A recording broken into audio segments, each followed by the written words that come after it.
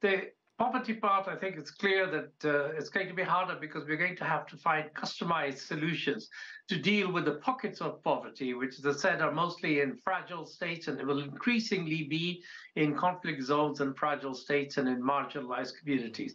Now, the second big problem is that the model of growth that we used to follow, which was essentially an export-led industrial model, we weren't that conscious about the consequences of this for the environment.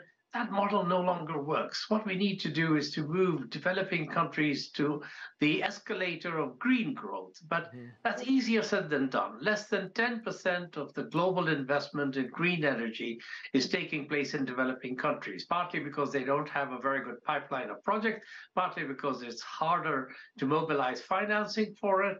And for that reason, you find that they run the risk of being left behind in terms of dealing with the kind of growth model that the rest of the world will be migrating to. It will be migrating in fits and starts. It won't be a smooth and linear transformation, but we will eventually get to a more climate-friendly, sustainable growth path, and we need to make sure that the developing countries aren't bystanders in that.